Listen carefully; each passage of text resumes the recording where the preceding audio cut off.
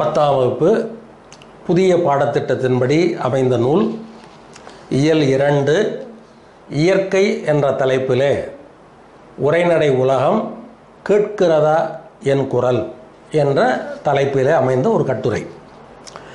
இந்த கட்டுரையை காற்று தன் வரலாறு கூறுவது போல இந்த கட்டுரையை ஆசிரியர் அமைத்திருக்கிறார்.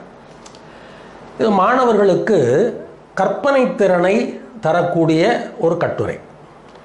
அதாவது அந்த பொருளே தனக்குத்தானே பேசினால் எப்படி பேசுமோ அதுபோல் எழுதுவது தன் வரலாறு. இப்போ நீ உன்னுடைய வரலாறை சொல்லணும்னா நான் இன்னார் இந்த ஊரிலே பிறந்தவன், இன்னாருடைய மகன் என்றெல்லாம் சொல்லி நீ உன்னை பற்றி பேசுகிறாய் அல்லவா? அதுபோல் நெல் தன் வரலாறு கூறுதல் என்றால் நான் தான் நெல், என்னை வயலிலே நடுவார்கள் என்று சொல்லி அந்த நெல் வரலாறு கூறும். அதேபோல் அஞ்சல் அட்டை தன் வரலாறு கூறும். இது மாதிரி காற்று தன் வரலாறு கூறுவதாக இதை அமைத்திருக்கிறார். அதனால தான் ரொம்ப வேடிக்கையாக பேசுகிறார். மனிதா மனிதா, நான் அழைப்பது கேட்கிறதா? எங்கே பார்க்கிறாய்? யாரை தேடுகிறாய்? ஓ மூச்சு உள்ளே இழு, ஓ மூச்சை கொஞ்சம் வெளியே விடு. மூச்சு உள்ளே விட்டியா? மூச்சை வெளியே விட்டியா? இவன் உள்ளே போய் வந்தது யாருன்ற? நான் தான். அப்போ நான் தானே யார்? இது காற்று இல்லையா? அந்த காற்று என்ன செய்யுது சொல்லு பாருங்க, ரொம்ப அழகாக சொல்லுது. அதாவது வாழும் உயிர்களிலே உயிர் மூச்சு நான். ஏன்னா மூச்சு போச்சுன்னா உயிர் போயிடுச்சு.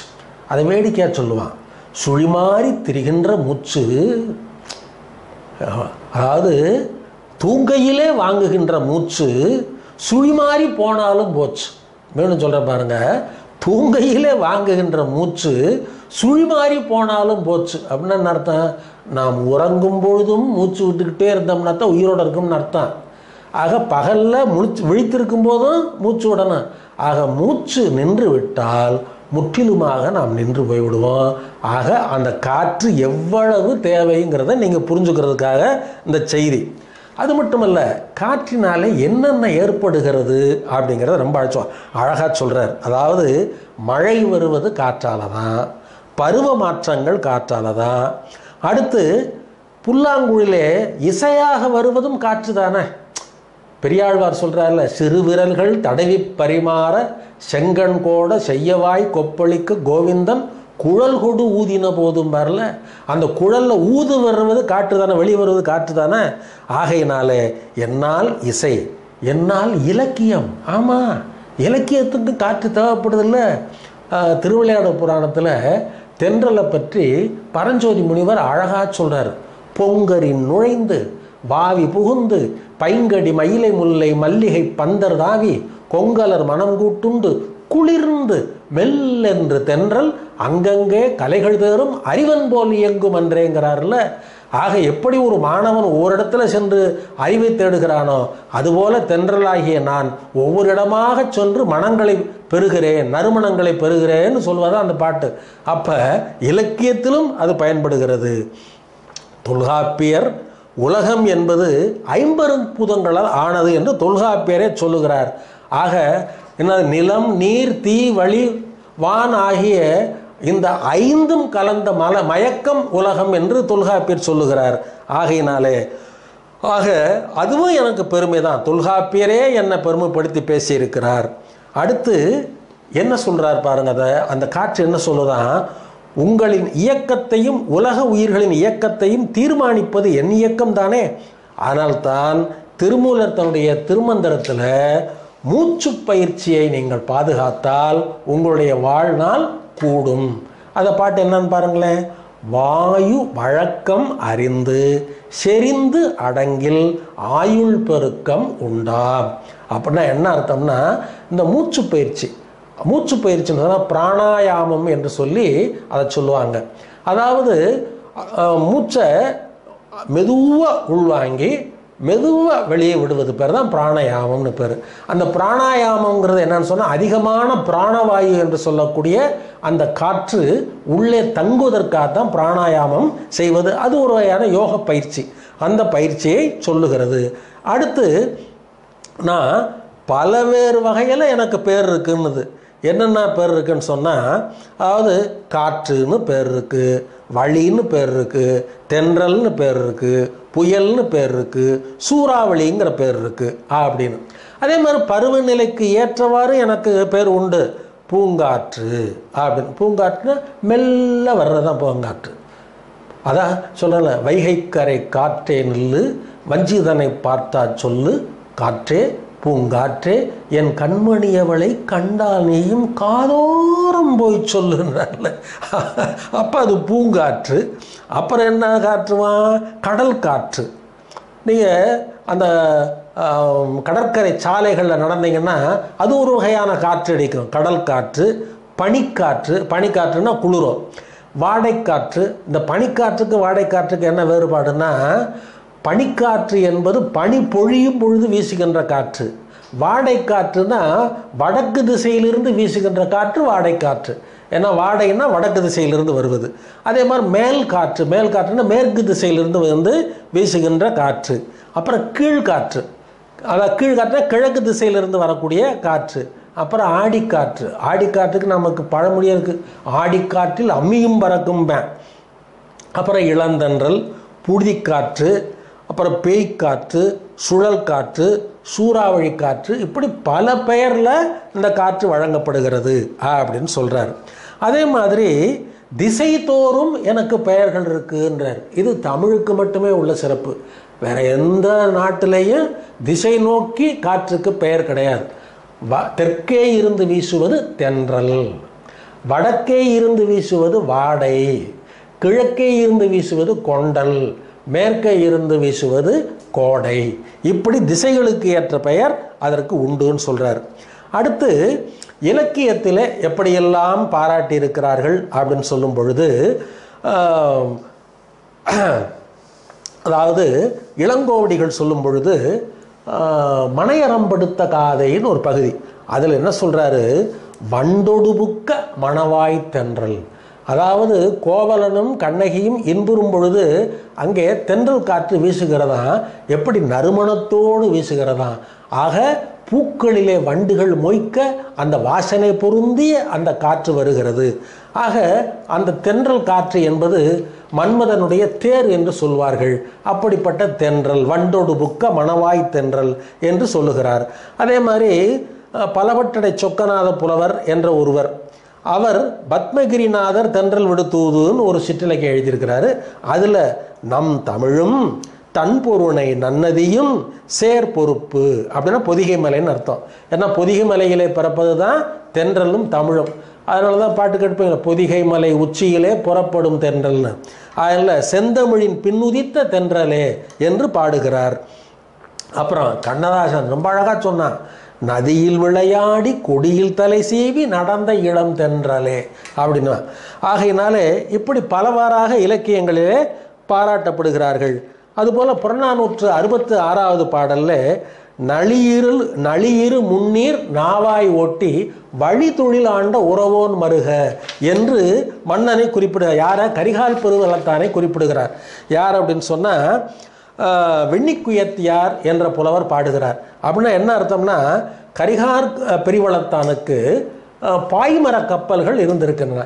இந்த பாய்மர கப்பல்கள் அந்த காற்று எந்த திசை நோக்கி அடிக்குமோ அந்த திசைக்கு எதிர் திசையிலே பாயை அமைத்து பயணிப்பது தான். அந்த காற்று அடிக்கின்ற வேகத்திலே அந்த பாய்மரங்கள் அசைந்து செல்லும்.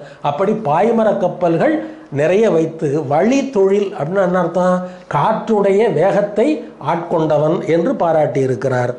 அடுத்து கிரேக்கறிஞர் ஹிப்பாலஸ் அப்படிங்கிறவர் பருவக்காற்றுடைய பயனை அவர் சொல்லி இருக்கிறார். அதனால தான் முன்னரே அந்த காற்று எப்படி அந்த திசையில் வீசும், தென்மேற்கு பருவக்காற்று எப்படி வீசும், வடகிழக்கு பருவக்காற்று எப்படி வீசும், இப்படியெல்லாம் கண்டறிந்து அதற்கு ஏற்ப கலங்களை செலுத்திய காலம் உண்டு. அடுத்து இந்த காற்று என்ன செய்கிறது? மழை தருவதும் அந்த காற்று தான். ஏனென்றால் கடல் நீர் ஆவியாகி மேலே சென்று அது குளிர்ச்சி அடைந்து அந்த மேகங்களை கொண்டு வந்து தருவதும் காற்று தான். அந்த காற்றுக்கு தந்தாற் போல தான் தென்மேற்கு பருவக்காற்று, வடகிழக்கு பருவக்காற்று என்று பருவக்காற்றுக்களின் மூலமாக மேகத்தில் இருக்கின்ற மழையை அது கொட்டச் செய்கின்றது என்ற செய்தியை சொல்லுகிறார்.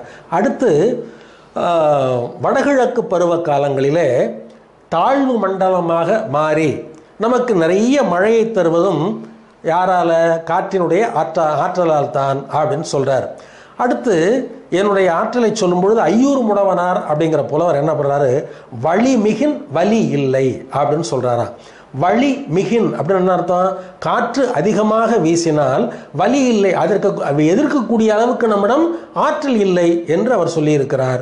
அதுபோல மதுரை இளநாகனார் கடுங்காற்றுன்னு சொல்றார். கடுங்காற்றுனா மணலை அப்படியே அள்ளி கொண்டு வந்து மேனியிலே வீசுகின்ற காற்றுன்னு சொல்லுகிறார் என்ற செய்தியெல்லாம் சொல்லி, அடுத்து நான் என்னென்னலாம் பண்ணுறேன்னு சொல்லி காற்று சொல்லுதான். அதாவது ஆக்சிஜன் அப்படின்னு சொல்லக்கூடியது. ஆக்சிஜன் அப்படின்னா நீ வந்து கெமிஸ்ட்ரியில் எப்படி படிச்சிருப்ப? ஆக்சிஜனா ஓ அப்படின்னு படிச்சிருப்ப. ஓ அப்படின்னா ஆக்சிஜன். அதை தமிழில் உயிர் வழி அப்படின்னு சொல்கிறோம். அந்த உயிர் வழியை தந்து தாவரங்களுடைய ஒளிச்சேர்க்கையினுடைய உணவு உற்பத்திக்கு பயன்படுறேங்கிறது. எப்படின்னு சொன்னால், ஒளிச்சேர்க்கையின் போது என்ன செய்கிறது தாவரங்கள்? அதாவது கார்பன் டை ஆக்சைடை உட்கொண்டு ஆக்சிஜனை வெளியிடுகிறது. புரியுதுங்களா? ஒளிச்சேர்க்கையின் போது கார்பன் டை ஆக்சைடு வந்து அது என்ன பண்ணுறது? உட்கொள்ளுது. அப்புறம் ஆக்சிஜனை வெளியிடுது. அது யாருக்கு பயன்படுது? மனிதனுக்கு பயன்படுது. அப்போ அதனால தான் தாவரங்களை நிறையா வளர்க்கணும், மரங்களை நிறையா வளர்க்கணுங்கிறது. ஏன்னா பகலில் ஒளிச்சேர்க்கையின் பொழுது நம்ம மரத்தடியில் இருந்தோம்னு சொன்னால் நமக்கு நல்ல சுத்தமான ஆக்சிஜன் நமக்கு கிடைக்கும். ஆக பகல் நேரத்தில் மரத்தடியில் இருக்கலாம், இரவு நேரத்தில் இருக்கக்கூடாது. ஏன்னா இரவு நேரத்தில் அது என்ன செய்யும்? ஆக்சிஜனை கொண்டு கார்பன் டை ஆக்சைடை வெளியிடும். இதெல்லாம் நீங்கள் அறிவியலில் படித்த செய்தி தான். அதே மாதிரி அடுத்து மின்சாரம் எடுப்பதற்கும் இன்றைக்கு பயன்படுகிறது. நிறைய காற்றாலை வைத்து அந்த காற்றாலையில் மின் விசிறிகளாலே, அந்த விசிறிகள் பெரிய பெரிய இறக்கைகளை கொண்டிருக்கும். அந்த இறக்கைகள் இயற்கையாக வரக்கூடிய காற்றினாலே அது சுழல்கின்றன. அந்த காற்றினாலே அந்த காற்றாடிகள் சுழலுவதனாலே அங்கே மின் மோட்டாரில் இருந்து மின்சாரம் தயாரித்து வழங்குகிறார்கள். அதை காற்றாலை மின்சாரம் என்று சொல்லுகிறார்கள். இப்படிப்பட்ட நிலையிலே இருக்கின்ற காற்றை என்ன பண்ணுகிறோம்? நாம் நிறைய மாசடைய வைக்கிறோம். நிறைய அதுக்கு அந்த காற்றுக்கு எந்தெந்த அளவுக்கு நாம் தீமை செய்ய முடியுமோ அதுக்காக தீமை செய்கிறோம். நமக்கு நாமளே தீமை செஞ்சுக்கிறோம். அதை தான் அப்படி சொல்லுது. ஆக நீங்கள் உணவு இல்லாமல் ஒரு 5 வாரம் கூட தண்ணீரை குடிச்சுக்கிட்டே நம்ம உயிர் வாழ்ந்துட முடியும். ஆனால் 5 நிமிடம் கூட காற்றாகிய நான் இல்லாமல் உன்னால் வாழ முடியாது. ஆகையினால நான் எதனால எல்லாம் மாசடைகிறேன் தெரியுமா? குப்பைகள், நெகிழிப்பைனா பிளாஸ்டிக்கு, அப்புறம் மெது உருளைகள், அதாவது டயர்ஸ். ஏன்னா டயரை எரிப்பேன். அதுலேயும் அடே அப்பா, அந்த தை மாதத்துக்கு முதல் நாள் ஒன்று வருமே போகி பண்டிகை, எங்கே பார்த்தாலும் டயர்களை போட்டு எரித்து கரும் புகையாக ஆக்குவேன். பாவிகளா, செய்யாதீங்கய்யா. அதெல்லாம் என்ன, காற்று மண்டலத்தை அப்படியே தூசியாக்கி நம்ம மூச்சை முட்டை வைக்கம்யா. அடுத்து என்ன பண்ணுறான்? அதே மாதிரி குளிர்சாதன பெட்டின்னா என்னன்னு தெரியுது இல்லை? 4 நாளைக்கு ஆட்டி வச்ச மாவை 4 நாள், அடையாப்பா 10 நாளைக்கு கூட அதை வச்சு அது என்ன அடையே அடிக்கிறது உள்ள, அதை அடுக்கி 10 நாளைக்கு முன்னால் வாங்கின காய்கறி. ஏன்னா பெண்களுக்கு அது ரொம்ப சுலபமாக போச்சு இப்போ. ஆக 10 நாளைக்கு காய்கறிகளை அடுக்கி வச்சுறது, பாலை 10 நாளைக்கு வச்சுக்கிறது, மாவாட்டி 10 நாளைக்கு வச்சுக்கிறது, அப்புறம் மீன் குழம்போ அல்லது எது வச்சாலும் சூடுபடி தர்றேங்க, சும்மா சாப்பிடுங்க என்று சொல்லி 10 நாளைக்கு முன்னால் வச்ச குழம்ப ஊற்றி வயிறை கெடுத்து விட்டுறாங்க. ஆக அதுக்கு பயன்படுறது என்னது? குளிர்சாதன பெட்டி. அப்புறம் நம்ம ஏர் கண்டிஷன் சொல்லக்கூடிய குளிரூட்டப்பட்ட அறையை நம்ம பயன்படுத்துகிறோம். அப்புறம் பட்டாசுகளை வெடிக்கிறோம். அப்புறம் அடுத்து புகை வடிகட்டி இல்லாமல் நம்ம என்ன பண்ணுறோம்? தொழிற்சாலைகளை பயன்படுத்துகிறோம். அடுத்து மகிழ்வுந்துன்னு சொல்லக்கூடிய அந்த கார்களை பயன்படுத்துகிறோம். அப்புறம் இப்படி எத்தனையோ வகையில் நாம் காற்றை மாசுபடுத்துவதனால அதனால யார் நமக்கு தான் கேடு. என்ன வருது? தலைவலி வருது, கண்ணெரிச்ச வருது, நுரையீரல் புற்றுநோய் வருது, இளைப்பு நோய் சொல்லக்கூடிய அந்த ஒரு வகையை என்ன செய்யும்? ஆஸ்மான்னு சொல்லுவாங்க, அந்த நோய் வருகிறது. இப்படி காற்று மாசுபாடுனால தான் பல நோய்களும் வருகிறது. ஆகையினாலே ஐக்கிய நாடுகளுடைய சிறுவர் நிதியம் சொல்லக்கூடிய அந்த யூனிசிஃப் என்று சொல்லக்கூடிய அந்த நாடு என்ன செய்தான், நம்ம இந்த காற்று மாசடைவதை தடுக்க வேண்டும் என்று சொல்லி நிறைய செய்திகளை பரப்பி கொண்டிருக்கிறது. அதனால் இந்த காற்று அடுக்கில் மேல் அடுக்கில் ஓசோன் படலம் என்ற ஒரு படலம் இருக்கிறது. அது ஆக்சிஜனால் ஆகிய ஒரு அடுக்கு. அந்த அடுக்கு என்ன ஆகுன்னா, மேலிருந்து வரக்கூடிய சூரியனுடைய புற ஊதா கதிர்கள்னு ஒன்று இருக்குது. அந்த புற ஊதா கதிர்களை உள்ளே வரவிடாமல் தடுக்கிறது. அதனால தான் நாம் அந்த சூரிய வெப்பத்தை தாங்கி கொள்ள முடிகிறது. அப்படி இல்லாமல் இன்றைக்கு ஓசோன் படலமே ஓட்டையாகி போய் கிடக்கிறது என்று சொல்லுகிற அளவுக்கு இன்றைக்கு காற்று மாசுபட்டு கிடக்கிறது. ஆகையினாலே அந்த காற்று மாசுபடாமல் இருப்பதற்கு நாம் பல வகையிலும் ஒத்துழைக்க வேண்டும். ஆகையினால உங்கள் நடவடிக்கையினாலே கந்தக di oxide, nitrogen di oxide ஆகியவையெல்லாம் மழை பெய்யும் போது நீரில் கலந்து என்ன ஆகுதுன்னா அமில மழையாக பொழிகிறது. அந்த அமில மழையினாலே மனிதர்களாகிய நீங்கள் மட்டுமல்லாமல் கடல்வாழ் உயிரினங்கள், அடுத்து காட்டிலே வாழ்கின்ற விலங்கினங்கள் ஆகிய எல்லாமே அழிகின்ற நிலையில் வருகிறது. இப்படியே போனால் காற்று மாசுபட என்னாகும் என்று சொன்னால் அத்தனையும் அழிந்து போய் ஒரு நாள் இந்த உலகமே பட்டு போகிற நிலைக்கு ஆகிவிடும். ஆகையினாலே இந்த காற்று என்பது மரம் தரக்கூடிய ஒரு வரமாக நான் இருக்கிறேன் என்று சொல்லுகிறார். அதான் ஏற்கனவே முதல்ல சொல்லிட்டேன். பகல் நேரத்தில் அந்த மரங்கள் நாம் வெளியிடுகின்ற காற்றாகிய கார்பன் டை ஆக்சைடை உட்கொண்டு அது ஆக்சிஜனை வெளியிடுகிறது. ஆகையினால மரம் தருகின்ற வரமாக நான் இருக்கிறேன். ஆகையினால் ஒவ்வொருவரும் காற்றை கொண்டாட வேண்டும். நீங்கள் ஒவ்வொரு ஆண்டும் ஜூன் 15 உலக காற்று நாளாக வெறும் கொண்டாட்டமாக இல்லாமல் அது உண்மையான கொண்டாட்டமாக ஆக்கி காற்றை நேசிப்போம், நீண்ட ஆயுளை பெறுவோம், வாழ்வோம் என்று சொல்லி முடிக்கிறேன்.